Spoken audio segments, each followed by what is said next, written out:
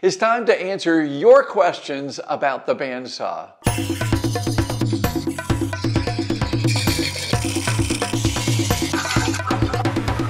Hi, I'm Kent and welcome to Turn a Wood Bowl. Today we're going to cover many of the questions that you have for me regarding the bandsaw, and we're going to go over a lot of the basics about bandsaws, so stay tuned.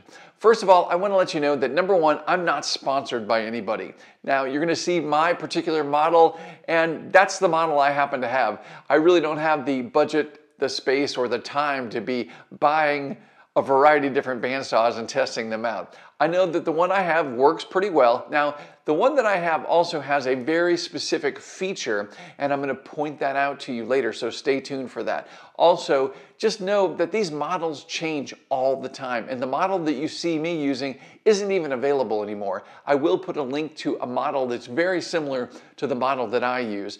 For whatever reason, the manufacturers love to change their models on a regular basis, so it's hard to keep up with one particular model. So like I said, I'll put a link in the description below this video, so check that out. Also, while you're down there, click that like button if you're liking this video. Thank you. All right, we need to know the basics of how a bandsaw works, and really, it's not much different than all of our other powered woodworking tools.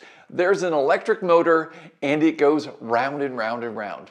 Yep, that's it. Except with the bandsaw, that electric motor is powering the lower wheel. In my case, it's the lower wheel on this bandsaw. And the blade itself is driven and goes around the top wheel, and it spins. It goes around and around. It's really that simple. We need to keep in mind that the bandsaw's energy, its force, is a downward direction. So when we're at the bandsaw, we need to be always aware of that. Now, we need to think of this and compare it to other things. We can compare this to a table saw. The table saw's energy is coming out towards us, so we're always aware that we could get something that binds up and kicks out towards us. So we just need to remember that with the bandsaw, the energy is going downward, and that downward energy could cause issues when we don't have supported material. Now, what do I mean by supported material? Well, if we don't have a solid base on the piece that we're cutting or we're going to run through the bandsaw, if it's wobbling or tilting or it's just not supported, in this case, if I tried to make a bowl blank with the log with the bark side down, unsupported, so that that log essentially wobbles on the table of the bandsaw, well, guess what? When the force of that blade comes in contact with the wood, it's going to drive that side down instantly. Instead, what I want to do is I want to take that blank or that half of a log and put the flat side down. That's going to give me plenty of support to turn and cut the piece so that it's well supported all the way around. It's also with round logs. We don't ever want to put a round log into the bandsaw because the force and the energy initially, if there's any catches or if the blade doesn't cut smoothly immediately, which inevitably it always does, there's something that will catch a little bit, it's going to immediately twist and turn that log. If you do want to cut a log that is round like that, that doesn't have a solid base on it for support, then you're going to need to create a sled that will ride along in the guide rail for your bandsaw that can actually support that piece while it's moving through the blade. You don't ever want to do this by hand because that's a great way to twist the log and cause all kinds of damage to the blade and potentially yourself. Now, I'm not saying any of this to scare you. If you understand how the bandsaw works and you understand where you could potentially get in trouble, then you're going to be less likely to actually get in trouble because you know what you're doing. So don't be afraid of the bandsaw. Understand what's going on. Now, one of the things that's super important is to read your manufacturer's instructions. Why? Well, a variety of reasons. You want to make sure that you have everything set up properly. You also want to look at the specific safety details for your bandsaw because every manufacturer does things a little bit differently. So they may have recommendations for you safely using your bandsaw a little bit different than some other manufacturers. So read those instructions. It's super important. Okay, let's talk about size. What's in a name? Well, if you look up any of these bandsaws, they like to put the size of the bandsaw in the name. This is a Grizzly 17-inch bandsaw. That may be a little bit misleading because your mind might start thinking, great, I can cut a 17-inch piece of wood. That's fantastic. Or you might think, I can cut a 17-inch wide piece of wood. Well, that's not actually the case. When you're reading the size of the bandsaw, the size has to do with the width of the wheels on the bandsaw, not the clearance. So for instance, this particular bandsaw has 17-inch wheels, and the height of which I can cut is actually 12 inches. I can also cut about 14 inches wide on that. So I can't cut 17 inches. I can't cut 17 inches wide or 17 inches high, but this is using 17-inch wheels. So keep in mind, if you're looking at a 10-inch bandsaw, the height that it can cut is probably 6 to 7 inches and perhaps 8 or 9 inches wide. So keep that in mind. And that being said, it would be really difficult to turn a 12-inch tall, solid piece of wood with this bandsaw. Now, this is more the size of what I typically like to turn, something about this, and this bandsaw works well. If you're going to be taking logs and turning them into large bowl blanks like you see me do on this channel, then you're probably going to want something like this bandsaw. But if you don't, and you're turning things that are smaller, maybe you want to do some smaller projects, smaller bowls and dishes and things like that, then you could probably get away with the 10-inch bandsaw without too much trouble. Let's talk about power. All right, now I'm going to be honest with you. You do not want to go low with this. You do not want to be cheap with power. If you're looking at a model and there are a couple models available, maybe there's one with a 1 horse motor or 1.5 horse motor and a 2 or 2.5 horse motor, you definitely want to go with the larger electric motor. Now, I know it's going to cost a little bit more. If you can't afford it right now, then wait. Save your money, buy it later with the larger motor. You will thank me in the long run.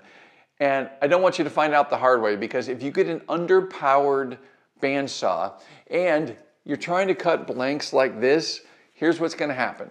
Number one, the blade is going to bog down, probably bind up in the piece, which is a nightmare to get apart. And you'll probably trip your breaker frequently, especially if it's a 110 bandsaw. So don't do it. Don't skimp out. Try to get the most powerful bandsaw that you can afford. Now, keep in mind, if you're going to be doing smaller things like this, you can do a smaller bandsaw motor as well. So if you look at the 10-inch bandsaws that are out there, and I'll put links to a couple of really good ones, and I'll put a link to the one that I had before as well. You can do some great stuff with pieces like this, but if you're doing larger pieces, you do not want to be underpowered. Now, you might be thinking 220 volt sounds intimidating if you don't have outlets perhaps in your shop, but it's not that complicated. I had an electrician come out in a short period of time for not a lot of money. They were able to put in outlets for me for both my lathe and my bandsaw. It's not as big of a deal as you think. So get a couple good quotes from electricians, and if you don't have 220 in your shop, and you'll be surprised how much of a difference it makes. The bandsaw I have has a 2 horsepower motor, and it's 220 volt, and it rarely bogs down. It takes a really wet piece of wood that restricts on the blade to make it want to hesitate. It is very powerful and just walks through big logs like this in no time. And I've got to tell you, I'm super happy that I went with the 220 volt and I went with the larger motor. So don't skimp out when it comes to power if you're looking to purchase a new bandsaw. All right, here is probably one of the biggest questions I get, the blade. What size blade do I use? Well, there's lots of measurements that go into measuring a bandsaw blade. Number one, there is the overall size. That size is going to be specific for your machine. Mine is 131.5 inches. That's the size of the loop. Every machine is going to be different, and you need to have that size exact to match your machine. So that's the overall size. Then we're going to talk about the width. Now, the blade I like to use to cut large bowl blanks and go through green wood is a 1/2 inch wide blade with 3 teeth per inch. That's about every 2.5 centimeters. There are 3 teeth. This is considered a very coarse blade. This is kind of like roughing. When we're roughing out a bowl, we're just ripping out material to create that rough shape for the bowl. This is not a finishing blade. This is designed to cut through green wood that's potentially very wet and rip out the dust and clear out a path so that it gets cut. If you try cutting a large bowl blank of green wood using a traditional or fine tooth blade, you're going to have all kinds of headaches because that blade is going to be trying to remove all that wet material away and it's going to get bogged down. Instead, the coarse 3 teeth per inch is just ripping and moving all of that material out very quickly so it gets through and makes the cut rather rapidly. So you do not want to use a medium or fine blade when you're roughing out larger blanks like this. Now, something else that I've found is super important. Pay attention because you're not going to want to miss this. Of all of the things I've learned about saw blades, there is one thing that it makes all of the difference between a blade that's going to give you all kinds of frustration and one that will work very well most of the time. That is the thickness of the blade. Yes, the thickness. For whatever reason, the material, if it's 0.035 inches thick or potentially a little bit thicker than that, they work great. If you get down to the 0.032 inch blades, I've had a lot of those snag, kink up, and bind up in wet green wood. Just a nightmare. You really don't want to go down that road. So listen again, 0.035 inches or thicker is super important. That's a heavy enough material that it seems to go through thick pieces of wood without getting caught up. I've tried the ones that are 0.30 and 0.32, and like I said, they bind up, they'll kink. Once a blade kinks, forget it, you're done. You got to put a whole new blade on. So the 0.035 might cost a little bit more. I don't even know if it does. It's probably very similar in cost, but it's well worth it, any extra cost, because it's going to save you in the long run. You're probably going to have to do 2 or 3 blades by the time you need to replace the one that is 0.035 thick or thicker. So remember, if you've learned nothing else from this video, look for that thickness. There are not a lot of manufacturers making them, and if I can find a link for that, I will put it down in the description below this video, so check that out. One other thing that you're going to want to know about the blade size is the width of the blade. In this case, my blade is 1/2 inch wide, is going to dictate how tight of a radius you can turn. Now, that's not so much of a big deal for the large bowls like this, but when you get down to smaller things like this, what you're really doing is you're nibbling away material. Probably not going to make a perfectly smooth circle, which is fine. We just want to get this close to round so that we can bring it to the lathe and then true it up when we're on the lathe. But just remember, the wider the blade, the larger that radius needs to be when you're turning. So you don't want to be turning super tight and bind up the blade on itself because of the thickness of the blade. So just remember, the wider the blade, the larger you're going to need to make that radius. The thinner the blade, it becomes more like a jigsaw and you can turn tight corners. But we don't really use really thin blades when we're cutting out and roughing out bowl blanks. I use the 1/2 inch. It works really well for me. So let's just recap. You get the blade to the length that fits your machine. That's a must. I use the 1/2 inch blade that has 3 teeth per inch, about 2.5 centimeters, and it is 0.035 inches thick or thicker if you find one that's thicker. I probably wouldn't go too thick with it, but 0.035 seems to be the magic thickness that works really well for me. What's the general setup of the machine right before we're going to use it? Number one, we want to follow all the instructions from the manufacturer. Make sure everything is set up properly. We want to make sure that the blade is in the guides properly. I can't tell you how many times I put a blade on the machine and for whatever reason, one point it is not in the tracks the way it should be. And the way you can tell this is with the power off and with the bandsaw unplugged from the wall, you can open up the doors and manually turn the wheel. If the wheel turns smoothly, you should be fine. If you're feeling any friction or any resistance anywhere, if you're hearing anything scratching, then you're gonna check and follow the path of the blade and see where it's binding up. It may not be in a guide just right, and you're gonna wanna make sure you've got that set up. Now, what maintenance is there with a bandsaw? Well, essentially we need to keep it clean. Now, there are various ports on the bandsaw where you can put in a vacuum system. I don't have that set up here. I manually just clean out the cabinets with the power off and everything. I will go through and clean out all the dust from the cabinets periodically and make sure everything is clear and running smoothly.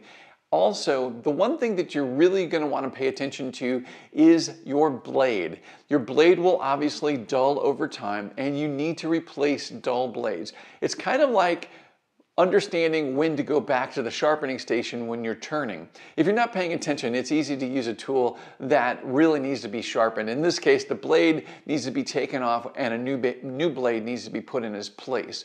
So pay attention. If you're forcing wood into the blade, not only is that dangerous, but it's also a good indication that the blade is dull.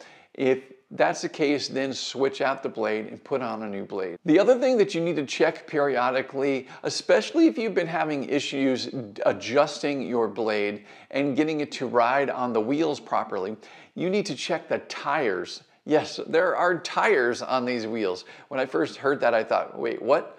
You're calling the wheel a tire? I'm like, no, there's tires. There are rubber tires on these wheels. And that is what the blade rides on. If for some reason you don't have your blade adjusted properly and the teeth of the blade are digging into the tires, you can tear apart that rubber and that can cause problems over time. I had that issue with mine and I had to replace the tires. It's not a fun project, but you do want to make sure your tires are in good working condition. And it takes some interesting leverage to get the old one off and then to lever the new one on. I found using a couple large screwdrivers and prying it on in multiple sections seemed to do the trick, but I would not want to have to do that project again anytime soon. So make sure that your blade is adjusted properly and riding on the wheels properly. The interesting thing is it should ride right on the crown of the tire when it's rotating smoothly. Again, with the power off, you should be able to see that just by turning the wheel. And it is an interesting physics law. I'm sure there are engineers out there that can explain this. The flat bandsaw blade will naturally center itself on a convex curve right at the top of that. It's pretty interesting. And so you can turn that by hand, and that's also when you put a new blade in there, it's a good idea to turn that a few times to help get that riding up on top of that tire properly before you set the tension.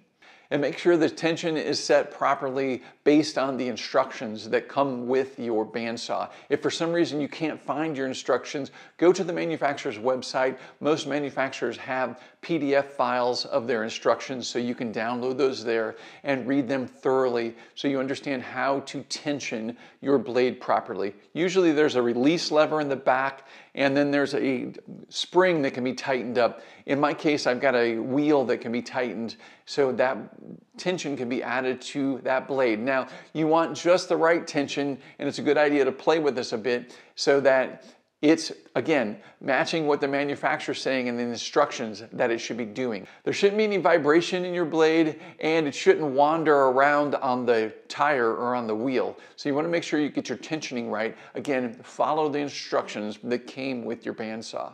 I have 3 safety rules for the bandsaw. Number 1, I have a 5-inch no-go zone all the way around that blade. That means no part of my body should ever go within 5 inches of that blade. So imagine a great big circle around that blade, and if you feel that you're making a cut and your hand's gonna get close to that 5-inch circle, then reposition yourself so that your hand's not in that location. If you can't do this safely, then use a push stick. Use a piece of scrap material that can get cut by the blade instead of your hand, obviously. So that's number one.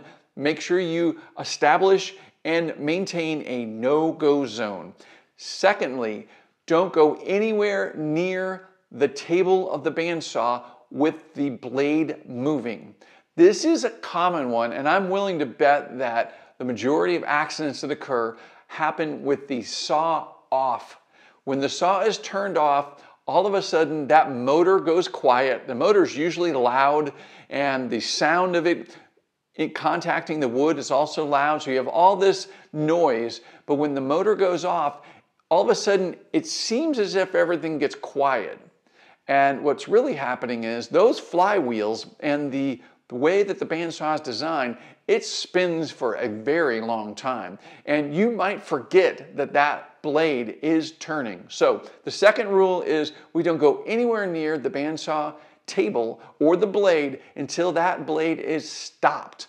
Now, this is the special feature that I have on my bandsaw that I highly recommend. And again, I'm going to put a link to a bandsaw almost identical to this, but the most current model of this in the description below. So check that out. And what makes this model unique is that it has a foot brake. So while I'm working a large log and turning it into a bowl blank, if I'm done cutting and I decide that's it, I want to stop, I don't move anything because I know that blade's moving. So what I do instead is I simply lift up my foot and apply it to the brake. Now, what's nice about this is not only is it braking and stopping that blade, it's also shutting off the motor for me. So there's a switch inside the cabinet that immediately turns off the power to the motor, and it allows my foot pedal to manually apply pressure and stop that lower wheel. I can see that within a few seconds I've stopped that blade. Now I can safely move around, take that wood away from the bandsaw table and bring it over to the lathe without the risk of bumping the blade and cutting myself. Now, rule number 3 is if you have to do anything with the bandsaw that requires going close to the blade, changing the blade, opening the cabinets, anything like that, the power is off and the bandsaw is unplugged. It's that simple. So the rules again are establish and understand the no-go zone right in the center, 5 inches around that blade.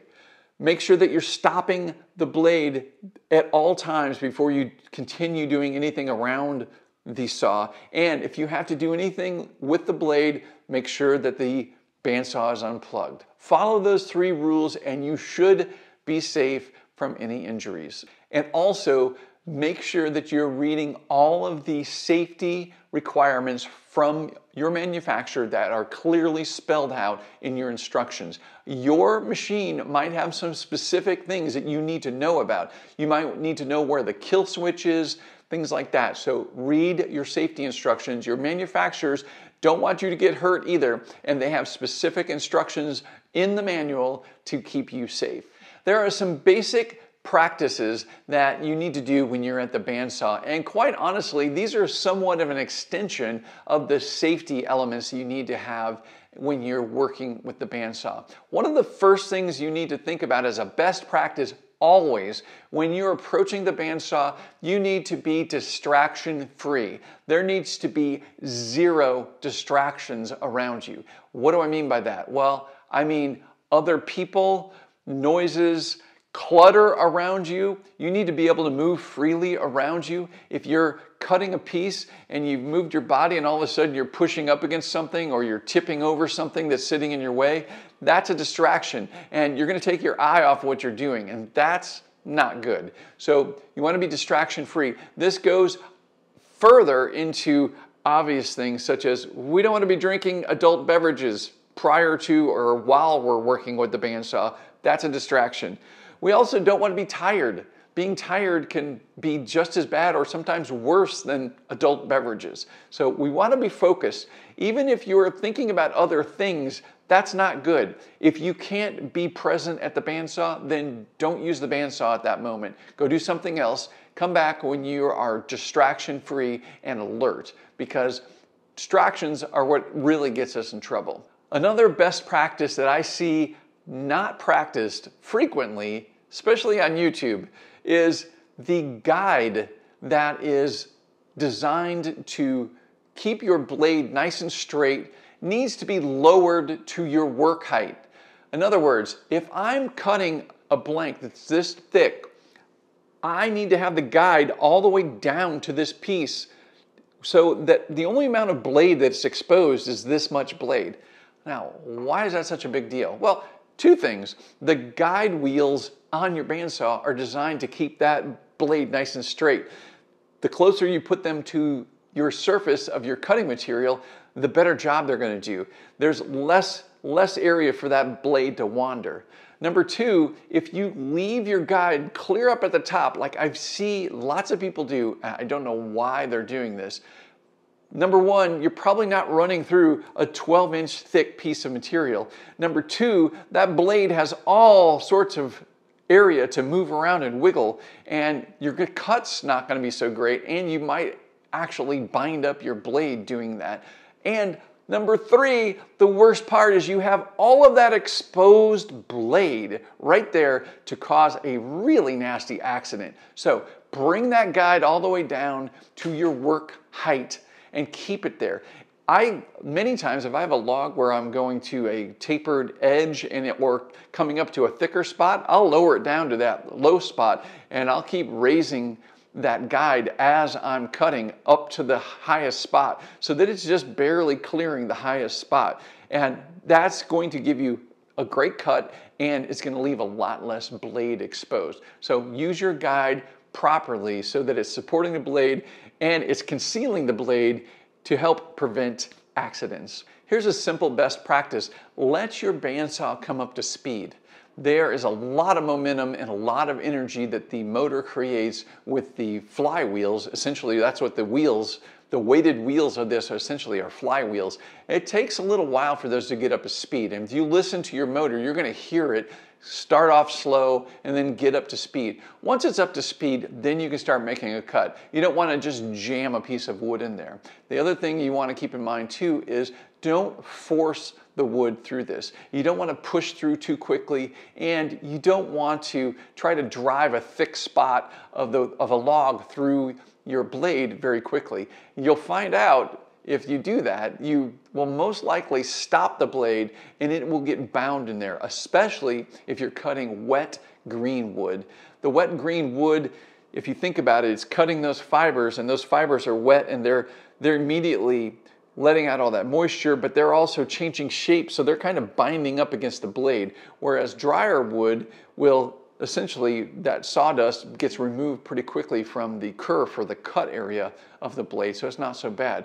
But you don't want to force it either way. If you're sensing the blade is really working hard, then change your pace, slow down a little bit, and take your time, let it cut through the area, and let the blade work at its own pace. Don't force it. So that's an obvious good practice, but I see a lot of people that don't do that, where they force pieces through and then they cause problems to the blade and or bog down the machine. So there are many of the basic questions that I get about bandsaws hopefully answered for you. If you have any further questions, then leave those in a comment below. Also, while you're down there, click that like button. Thank you. I greatly appreciate when you do that. Be sure to check out my website, turnawoodbowl.com, where I have everything you need to know about turning wood bowls. Also, if you aren't already subscribing to this YouTube channel, then go ahead and click that subscribe button. For whatever reason, there is a large percentage of viewers that aren't subscribed. Hopefully you're not one of them, but by clicking that subscribe button, now you're no longer one of them. Thank you. I appreciate that. All right, guys, thank you so much for watching. And as always, until next time, happy turning.